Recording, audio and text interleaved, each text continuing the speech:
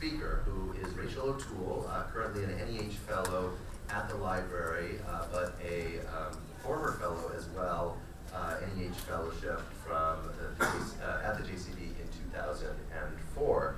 She is currently, that is when she is not on fellowship, Associate Professor of History at the University of California at Irvine, where she teaches classes on sex and conquest, race and empire, indigeneity, coloniality, and in the Atlantic and Pacific worlds. She received her PhD from the University of North Carolina at Chapel Hill in 2001 in history, previously having studied at the University of Wisconsin-Madison, where she received her BA in history and Latin American studies. Her monograph, Bound Lives, Africans, Indians, and the Making of Race in Colonial Peru, received a 2013 prize from the Latin American Studies Association Peru section, as well as the Latin American Studies Association Flora Tristan Book Prize. She's edited a variety of different works on African diaspora, on slavery, indigenous politics, and gender influences on racial constructions. And that is all of those thematic links and connections are the backdrop for her talk today, which is entitled Transgressing the Household, the Laws of Slaveholding and the Practices of Freedom in Colonial Peru. So with that, please join me.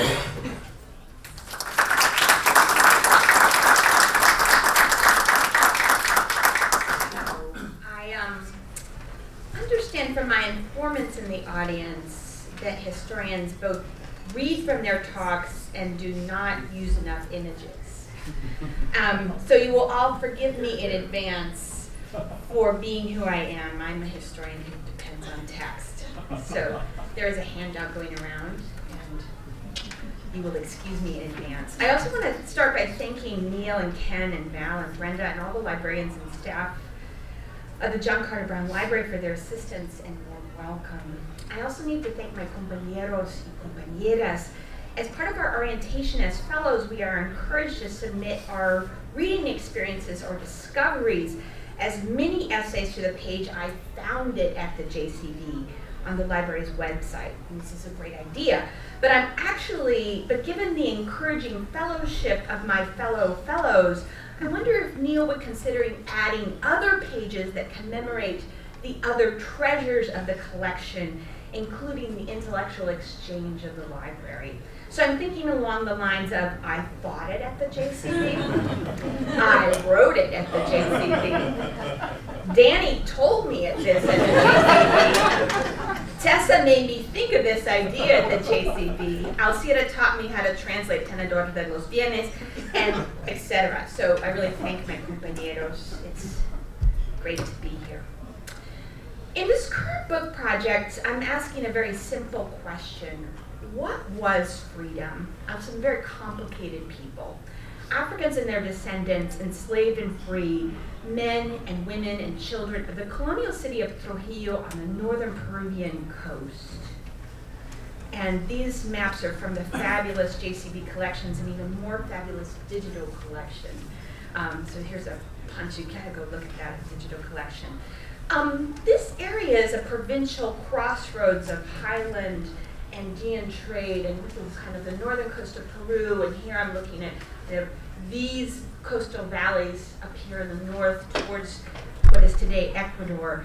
This was a provincial crossroads of highland Andean trade and coastal Pacific traffic, and what makes the northern Peruvian irrigated plains so interesting in the 17th century is that Africans and their descendants worked on sugar plantations, wheat farms, mule trains, and in household service, making up about 50% of the total population.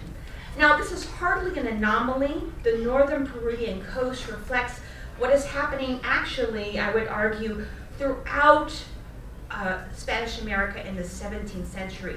That is dynamic, interconnected, regional economies. Those of us who study the 17th century know that the crown complained that there was nothing going on, well, there was nothing coming to them, but there was a lot happening in the Americas. And then in the case of the Trujillo region, what was happening is they were responding in shifts to the decline of silver in Potosi, as well as the kind of boom in the arrival of the Manila galleons to the north in Mexico, as well as other shifts in the local economy. This afternoon, what I want to do is I want to work through these 4 points with a particular focus on how women and men of the African diaspora in colonial Peru intervened in the laws of manumission. And the first one I want to start with is this archive of uncertain freedom. I've begun to hypothesize that legal manumission was a freedom that counted, but it was an uncertain freedom.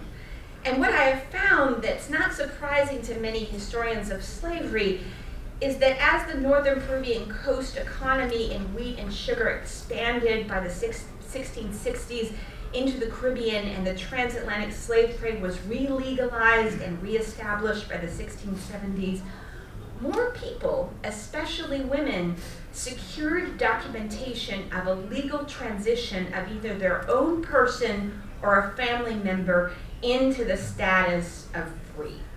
And this handout, I know the PowerPoint is different to read, so I've kind of got a lot of this stuff in the handout so you can look as well. And this is a count of the Cartas de Libertad, or the official individual manumission agreements, as well as the testaments or agreements in the manumission that are individually freeing a person or sometimes a group of persons.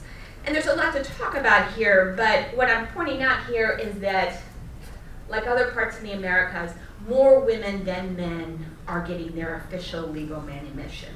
And these patterns fit with other historians have found throughout the Americas, including Mexico and Lima, that women more than men were able to purchase their legal manumission at rates between 35% to 31% higher than men of color. And this makes sense because as slaves, women of color could work for wages. They transformed their time into cash and credit to purchase their freedom and those of their family members. So if you can believe this, especially if you know my math skills, I am in the process of counting all these letters of freedom and grantings of freedom in wills from the 1640s to the 1720s. And building off of this extensive scholarship of counting these freedoms, I intend to explore, for example, in this quantitative analysis of manumission, Trey Proctor, for example, has correlated the sex of the slaveholder to the sex of the manumitted in colonial New Spain to find that women more often than men manumitted slaves, and more often enslaved people, regardless of their sex, raised in households were manumitted. So there's a lot to do with this kind of quantitative analysis. But my additional point is that rather than counting the data points extracted from legal manumission recorded in notary records, such as the sex, the origin, the age of the enslaved or the slaveholder, I have been reading both judicial cases and local notary records.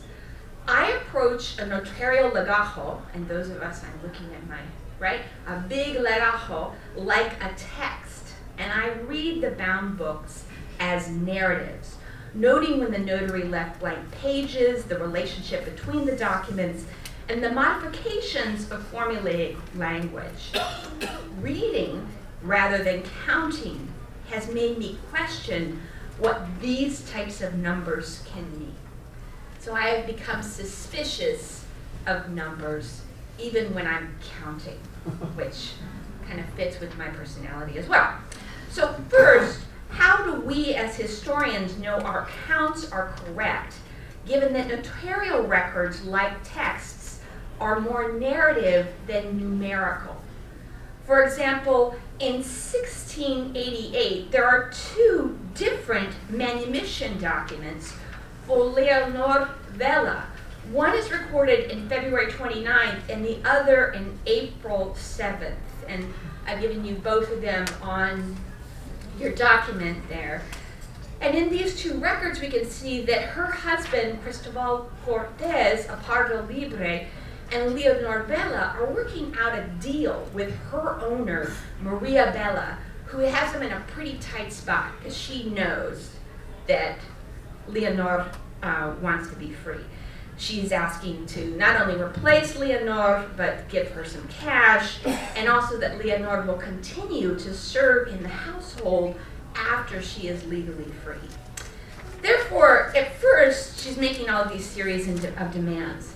But in the second letter, when the exchange of Leonor Vela for the newly arrived captive Maria has actually occurred, and in this letter, it is a transaction is occurring. You can see the notary is saying, I, the notary, have witnessed that Maria has been brought from the house of the slave trader and is being given and replaced Leonor Vela. It is unclear if Leonor Vela will continue to serve in her former owner's household, given that now she's married to this free man of color who is a militia leader. So my point is here that notarial records provide us with more of a narrative of manumission, of an event that occurred over a period of time. And counting them as one specific event makes me nervous because I find them in multiple different times, especially in a small place like Trujillo. Again, by reading the notarial records, documents that are usually just counted, what I found that in order to affix their position, enslaved and free people attempted to move discussions of money and their commercial relations with slaveholders into the written record. A slaveholder assumed the authorship of the official manumission agreement composed by a notary on paper with a royal seal signed by witnesses.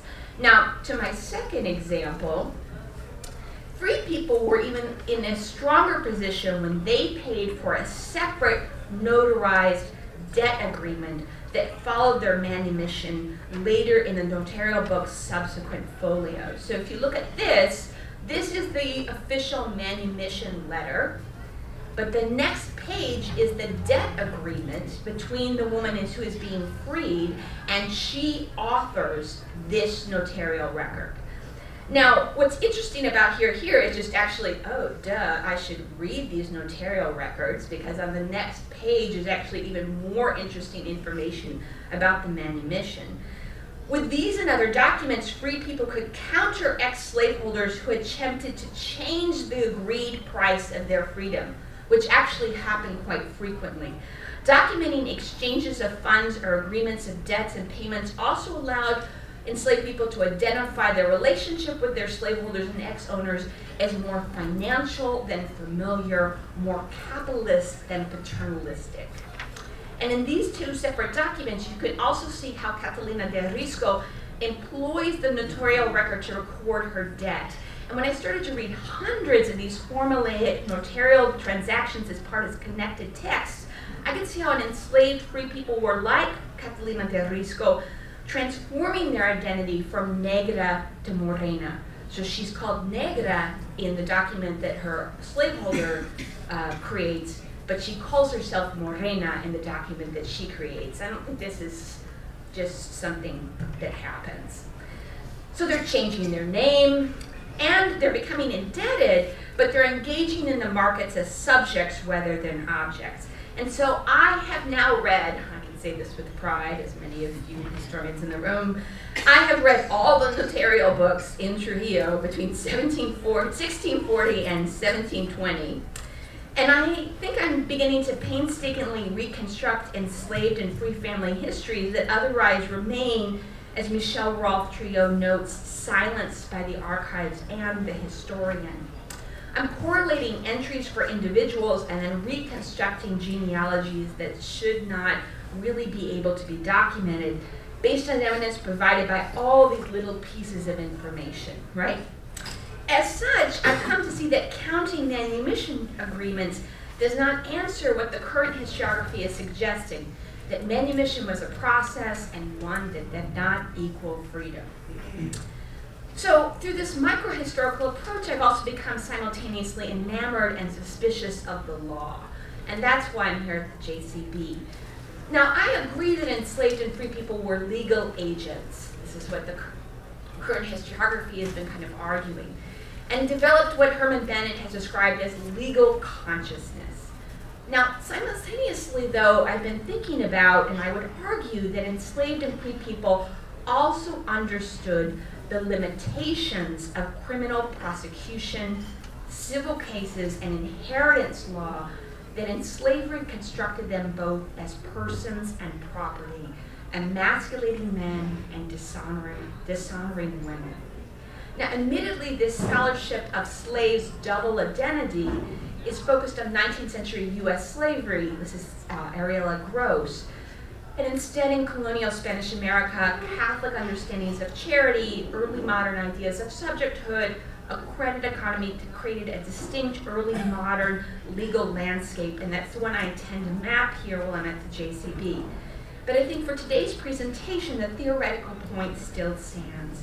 Enslaved people were aware, and that's what I'm trying to show you in this destabilization, of their shared or cleaved location between an object of property and agency.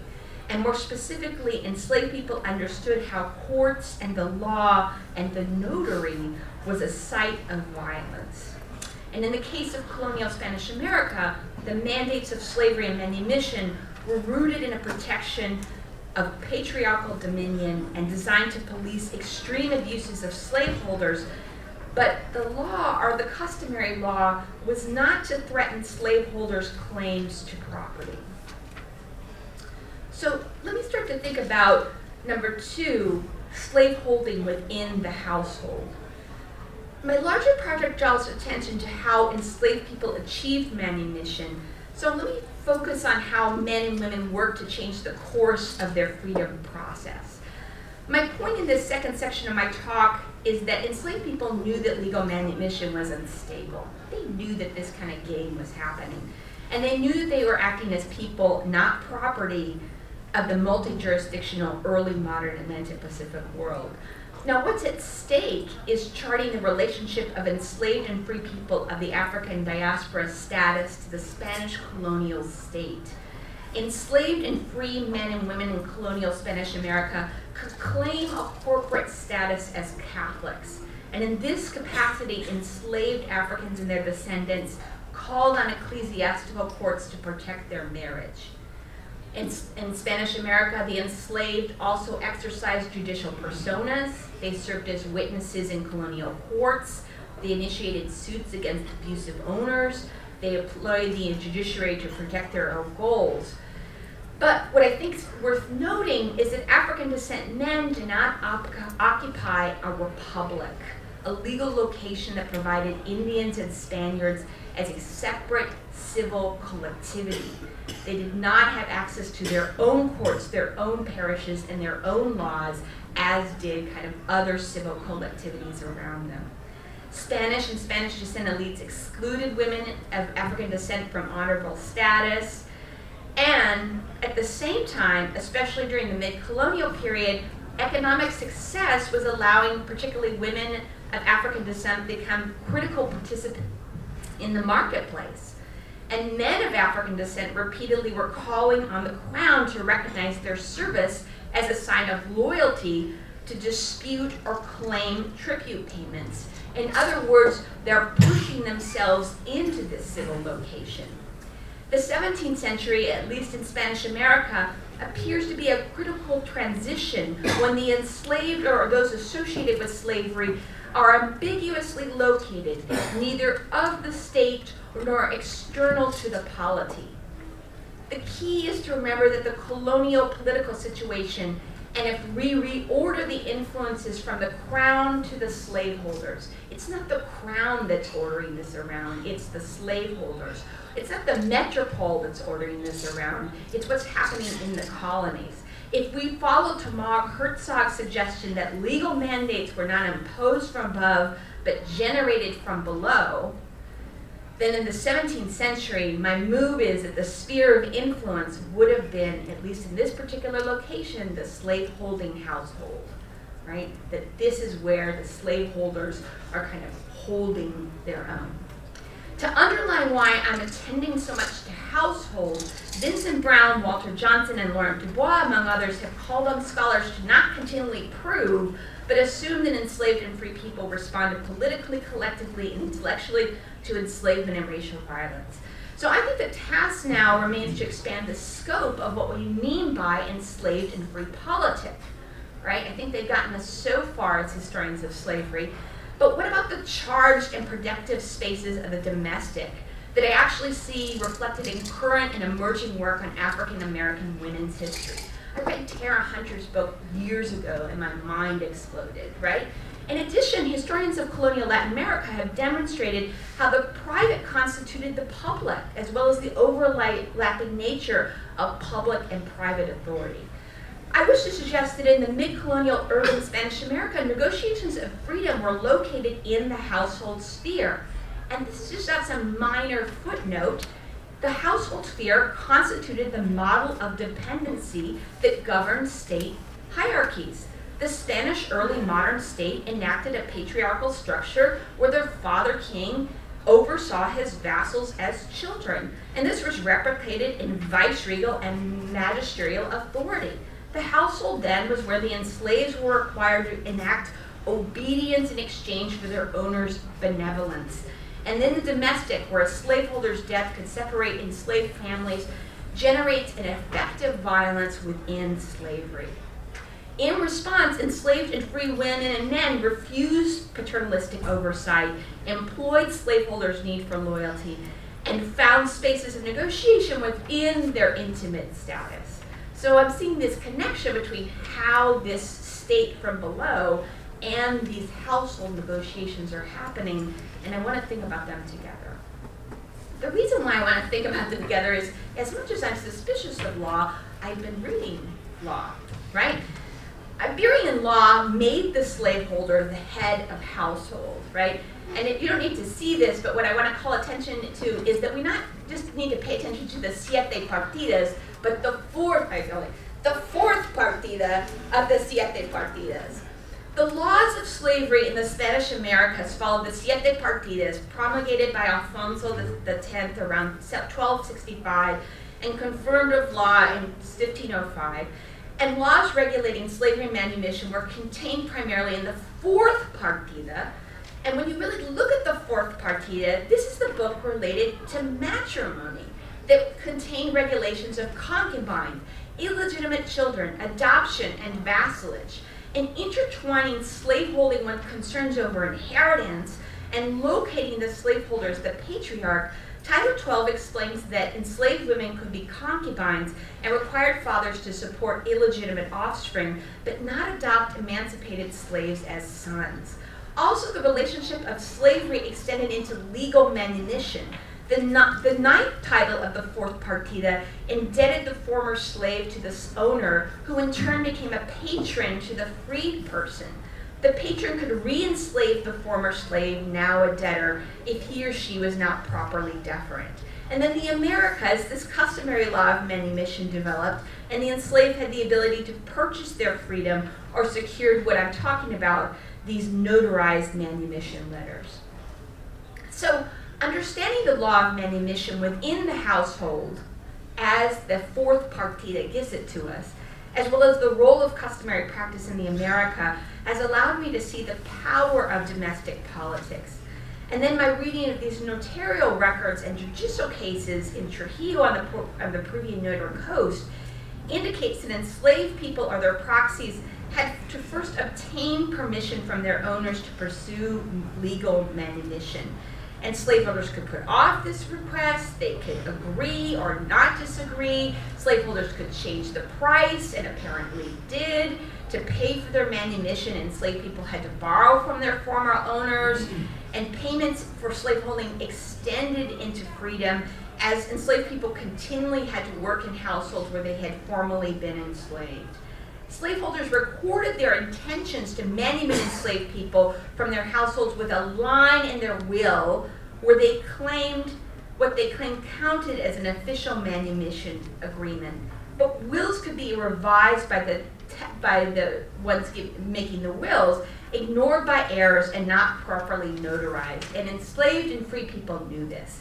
So, for example, in his 1700 civil suit, Francisco Arrara explained that in exchange for 500 pesos, the executor of his owner was supposed to have freed him because he had saved his owner's life. And the agreement had been arranged within the slaveholder's household with enslaved witnesses, and been made more notorious when a priest and a notary had also witnessed the intentions. But the owner's heir did not respond to Francisco Arrara's lawsuit, and the owner had freed another slave, but listed only Francisco Arrara in his property. So without explicitly naming that he wished to manumit Francisco Arrara, the manumission was left incomplete due to the slaveholders and his son's extension of his household control. What's happening is slaveholders are acting as rulers of their own realms, regardless of what the slave people are trying to do. Slaveholders formulaically claim that their love for enslaved children trumped that of their biological parents. Slaveholders cast older slaves as in roles of surrogate mothers or fathers, and some kind of effective construction that kept them tied to the slaveholder's household. While part of manumission's notarized formula or judicial language, the discourse created and reinforced slaveholders' positions as patriarchs or widows acting in this capacity. So I have another instance where a former slaveholder argued that because he raised Petrona and loved her, she was his slave. And he explained that Petrona kept his wife company, she often slept in her room or her bed, and the slaveholder couple claimed to have educated Petrona, tending to her illnesses and maintaining her in her home, as a parent would do with their child. When Petrona's father, her biological father, said, no, she's free, and I'm her dad, right? The slaveholder couple demanded payment for their expenses. So in their role as protectors, they erased the purview of African descent men and women over their families, making themselves into parents and guardians in this domestic role. They are extending the household. So number 3, how do you transgress the household? And I'll see that I'll avoid my Zizek mimicking, right? How do you transgress the household? To challenge slaveholding, then, I'm kind of arguing that you have to transgress the household in action and documentation. And free people knew this. They knew that they needed to have documents, they controlled themselves, and they needed to move outside the domestic, not just physically, but actually kind of discursively and effectively. Pedro Angola explained that his owner had died too quickly to render his wishes in writing, but the owner had declared in front of many people that the enslaved men would be free.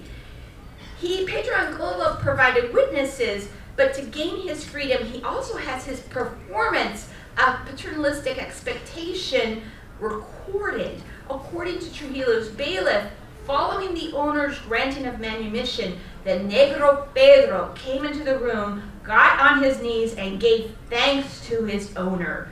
So in doing so, Pedro Angola acknowledged the slaveholder's authority, one continuing after death, right? Pedro Angola won his freedom, right? He performed the paternalistic obedience. He had it recorded and witnessed, right?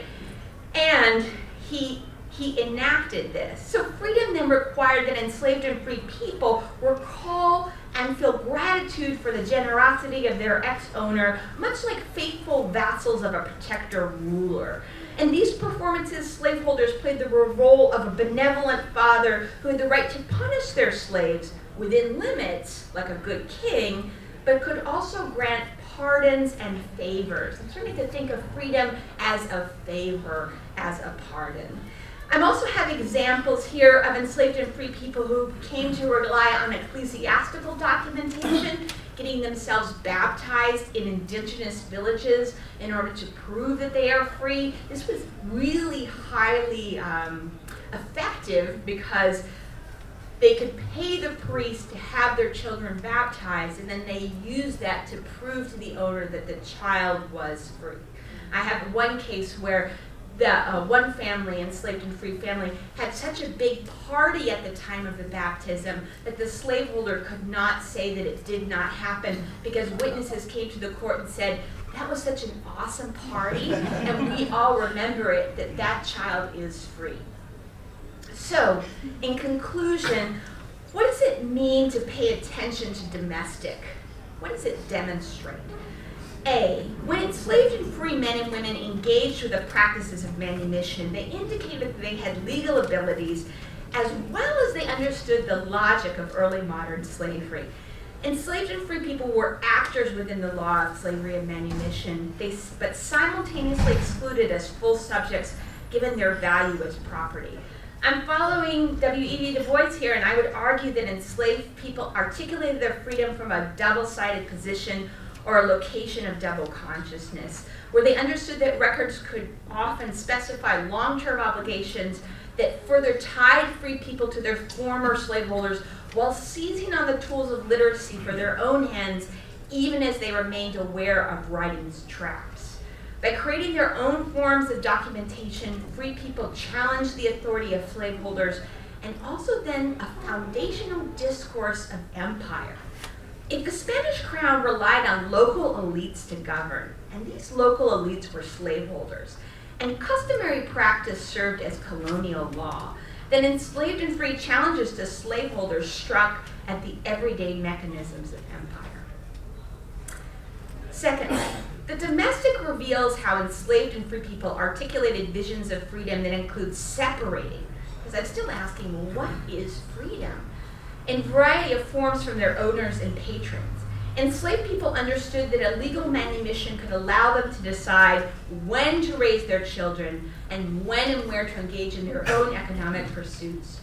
Now, when people become free, what I'm seeing more and more is that they engage in leadership roles in the confraternities, and then they become godparents and creditors in the 17th century, and they claim the status of vecinos and vecinas, or municipal citizens, even though theoretically they cannot, right? They officially cannot. Only Spaniards can, and Karen Graubart has showed that urban Andeans do. For free people of color, a vecino or vecina are the municipal citizen who owned property and was or had been honorably married and assumed a public role meant something. Freedom then maybe meant that a woman or a man was no longer a dependent or a member of another person's household. A free person could be counted on to secure their own creditors, to stand behind their own word, to answer for themselves and their own household. And therefore the attainment of freedom in colonial Trujillo on the northern coast of Peru was about a legal transaction that you can count, and an exchange of funds, but also part of a lengthy process that could result in the establishment of a civil person, a free person who wielded their own written archives and negotiated commercial transactions of their own effective labor. So, thank you very much.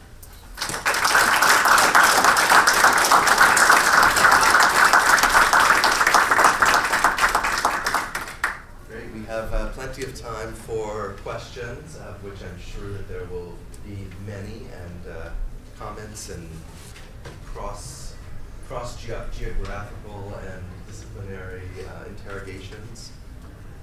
Who would like to go first?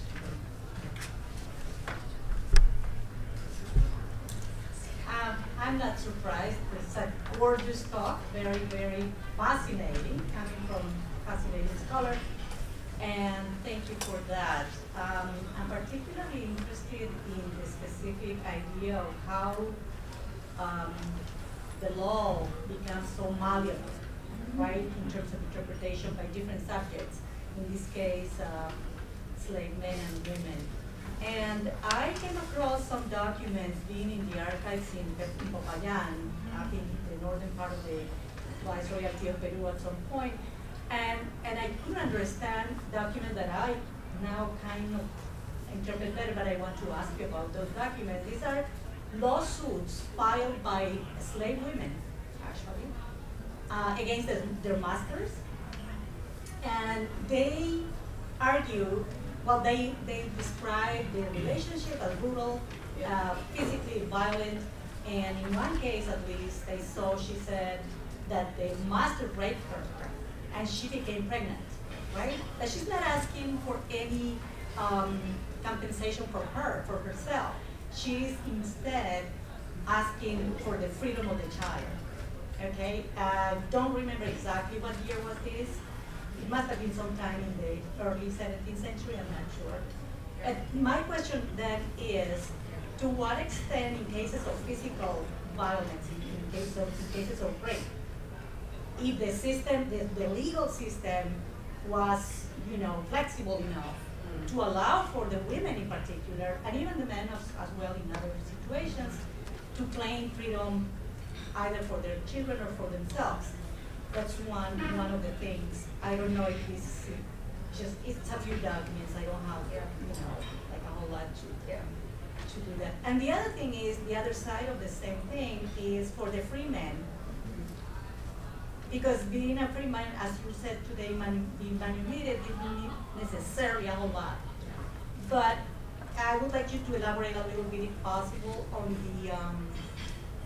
the Pardos, Milicias de Pardos, and the militias, because we see a lot of free men making this huge point and effort, investing money, in becoming a member of the militias, which the indigenous peoples also did, the indigenous nobility. So I wonder if you can relate that somehow to the point of strategies and responses. Thank you for your talk. No. That's really fascinating. Do you want to take it? Go ahead.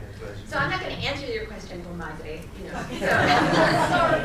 but I'm going to speak to it, right? I think the first question about rape, because I see that too, is that I'm interested in, and I guess I'm really listening carefully to Karen Graubart and listening really carefully to Mar Herzog, right, and Maria Elena Martinez, that it's about precedent, right? And it's so how does early modern or colonial law in Spanish America build about precedent, right? And how do men and women, freed and enslaved, access legal representatives who know about that precedent and know about those different arguments, right?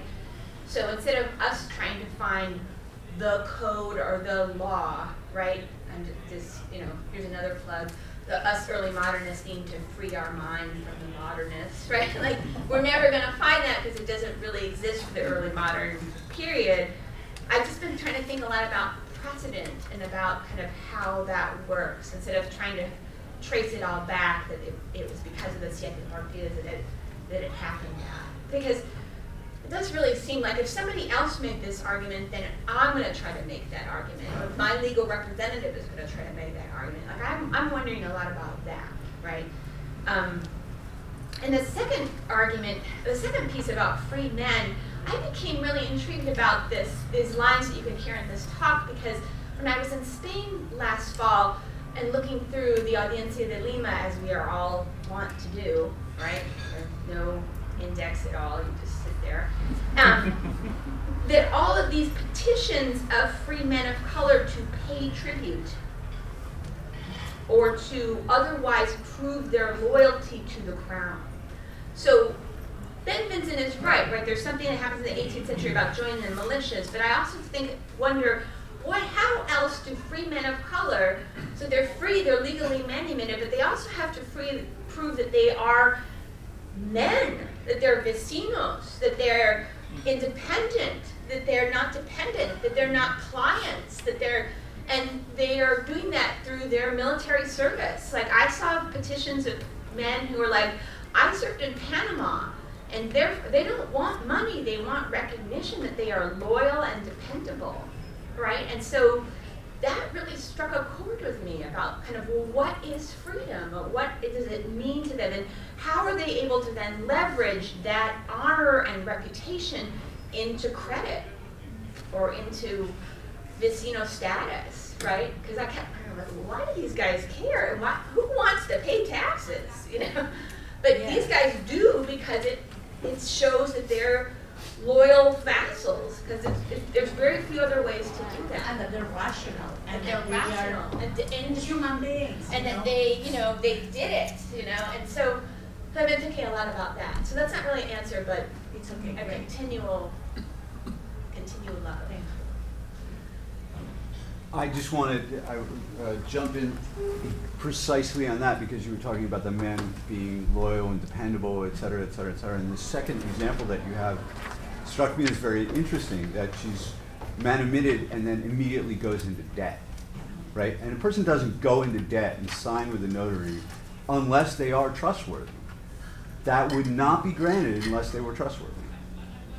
So, you know, you're looking at testaments and I'm sure prepayment of manumission costs, but these examples where someone goes immediately into debt, I think you might want to play with those as a specific subset. Very nice. And to think about as to kind of pick on myself as opposed to kind of a burden, that this is a privilege. Right. Okay. And who got the privilege of going into debt and who was denied going into debt? Okay. Yes, I'm wondering if this is too early to see, but there are later examples of people who are manumitted conditionally to pay a lien on their future labor. There's sort of a mortgage, and they don't any longer have to reside in a household, but they do have to pay off to the owner a certain amount which is agreed on.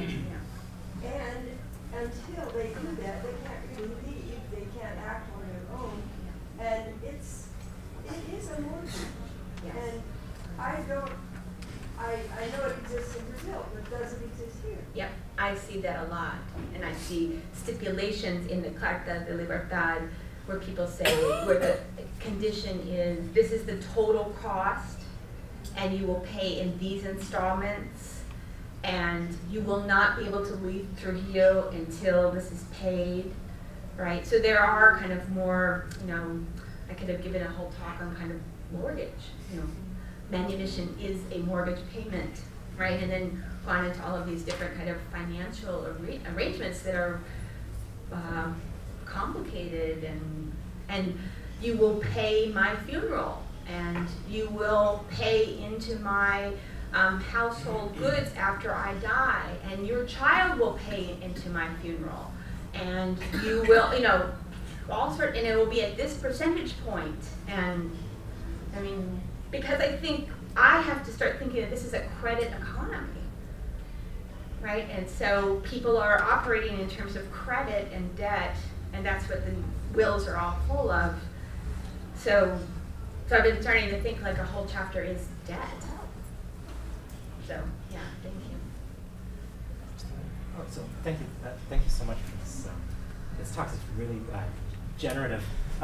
Thinking in terms of, I like sort of the move away from numbers to thinking these stories and thinking about almost, it's pushing me to think about freedom, sort of comparative freedoms. And what struck me in particular about these stories is how conservative this freedom is, sort of in a really sort of ironic function, where we might think of freedom, especially in the United States, sort of post-revolution, as keyed on mobility.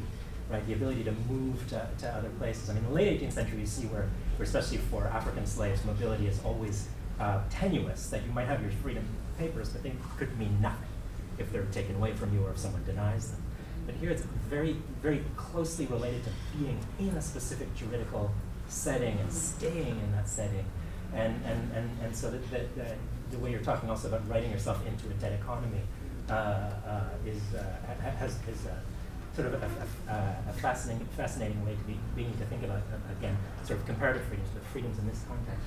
So we're just curious about your thinking about mobility and freedom and mobility and the law as it relates to freedom in this context. Well, I mean, I think maybe I've written myself into this, you know, conservatism, right? Because I guess the other way I've tried to think about this is that, and Ayn Reid does this, he's got a chapter on manumission and mobility, right? It's that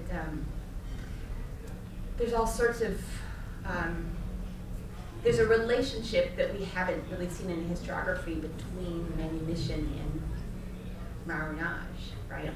And so women who are engaged in these very processes of manumission will leave Trujillo, give birth to their child, have the child baptized in an indigenous jurisdiction, and then return back and continue on their mortgage payment and just say, you know, I lost the child. But the stipulation was the child will be my slave, right? You are free. So what I'm trying to confess, there's my false dichotomy into making this juridical when people themselves are using fugitive mobility practices as well as these juridical practices. But they do come back also, is that right? I mean, Right, it's not, to work it's not, this yeah, angle while they work that angle as well. So, I mean, I may have done this just because I wanted to kind of work this question out, because so often when you work with these manumission records, it's about counting, so I really wanted to work that one out. But you're right, maybe I worked it out too much. No, I'm not sure, because to the extent that you say, for example, that the witnessing is so important. I mean, the witnessing is a local thing, right? So you're tied in a way to this. I mean, that's part of the reason. So I think, I mean, I'm not disagreeing at all with what you're saying. It's actually really fascinating how I mean, this opening of freedom is in a sense contingent on sort of these local structures and local traditions.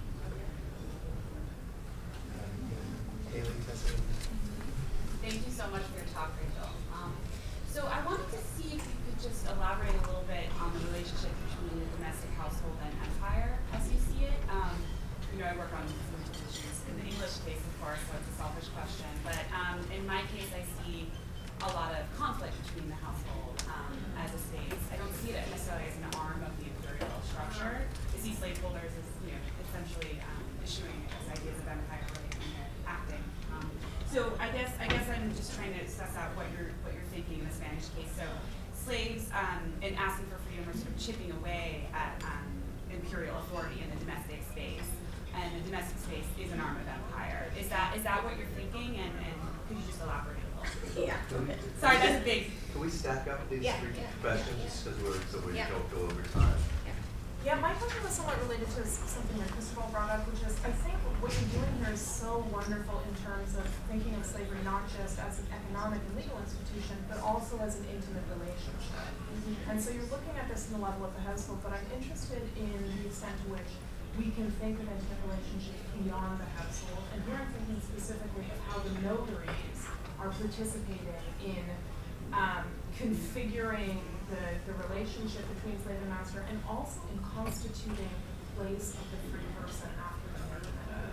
So in a French Caribbean context, and I think this is where you reading the notary records as a text is such a useful methodology, because in a French Caribbean context, for example, you come to know through these notary records where they are in a social constellation. So I'd be interested to know if that's true in the Spanish Americas.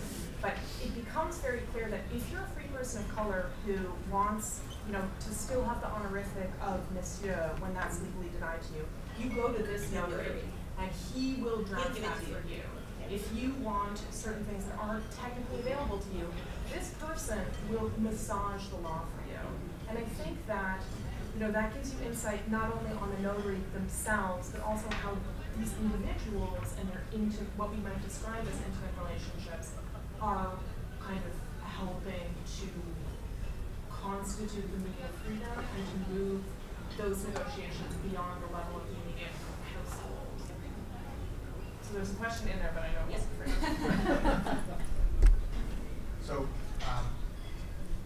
following up a little bit on that and a couple of other questions with economic versus non-economic aspects of manumission. So clearly, as you demonstrated, after manumission, during the process of being manumitted, debt is a key aspect of control, you might say. How about this issue of deference, which I think is really interesting, required deference, which, for example, in the case of the early 18th century Colonial, Bishop was very upset with who was supposed to be a former slave because he was not paid the required deference to it. I don't know if you've seen cases like that as well in your work. And how important is that issue, do you think, deference versus control in terms of money? In terms of what we want, what's most important of all this? Yeah. This is really cool. Okay, yeah. So for Paul and Tessa, like I think that's what I've been starting to think about. And yeah, forgive me, you know, I read the so now I'm starting to think about what else is in this economy, what else is being traded in this economy. And it's an economy that's a charity economy. Like, why is it that manumissions are given in testaments? It's when the slaveholders are thinking about this next Catholic economy, which is one after death, right? Why is it hooked up to people's funerals, right? So I've been trying to think really, it's not in you know, so many vows equals so many pesos, right? But there's something about this effective economy that that I don't think it's exclusive to manumission, but I think that this manumission can illuminate, right? So I do think that deference is part of it, but it's all these different parts. And I do think it will allow me to also speak to, do slaveholders tend to manumit their children, right? Or are they slaveholders manumitting women who they have sexual relationships with, right? Well, that's not really clear, but someone who's deferent to them, or someone who is, right, what about the homosocial relations between slaveholding men and enslaved young men, right? There's something going on there too. So there's this economy of deference and active affect that I really see in being enacted, and I think that's what this will allow me to do. And for Tessa, yeah, I see that there are particular notaries that they are going to, and you can see it from 1640 to 1720. There are ones that are favored by people of color in Trujillo, and I think it's because they will call so-and-so a vecino, and they're not supposed to, right? So I do think the notaries are, and of course, Catherine Byrne, you know, people have made me think of these notaries. I'm not alone in this room of waking up to the notary, finally, right? Haley, your question about the domestic and the empire, we just need to talk more, because I am just trying to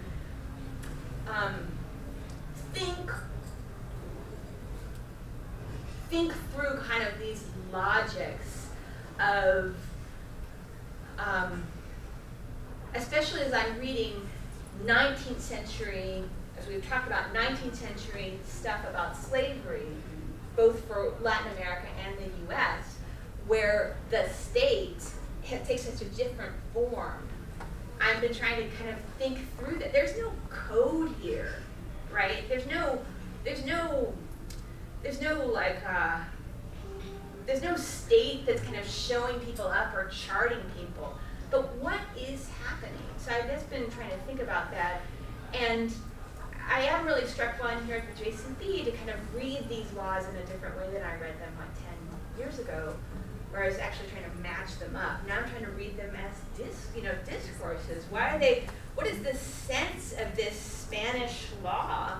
What is the Spanish law kind of trying to talk about? And man, they are really, it's the dad, it's the inheritance chart, and like I was talking with Jim like a month ago, it is inheritance, it is who is the legitimate son and who will inherit, and so, I mean, that's kind of a rip, but I've been trying to get, but inspired by that 19th century stuff, but not get caught in it as you and I say, yeah. Well, that's in many ways it's the perfect ending, and also it responds to some degree about the question that I was going to ask, which we can talk about also later. But just as you put up this image of the Siete Partidas, and thinking about in a more your project in many ways is perfect to ask questions about the nature of printed sources versus manuscript notarial sources in the way that we conduct our research today. And it's something, in fact, that we think about a lot from the library's point of view about what it is that we are trying to provide here that is going to complement, that is going to engage, that is going to connect with the various different types of resources that people are bringing from other kinds of institutions, especially in the digital age, when the entire constillation of materials. This is online.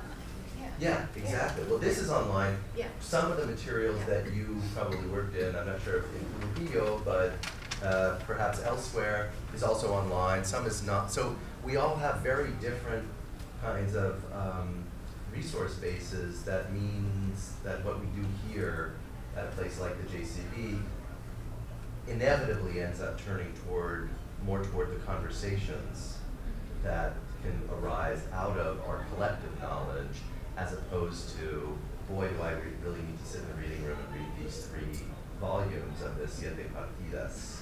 So it's fruit for perhaps a longer conversation, but I think that your presentation and the project more generally gives us a lot to think about how those interactions can reveal different things about what actually took place in these different and very complicated formal and informal relationships. So, anyway, with that, why don't we thank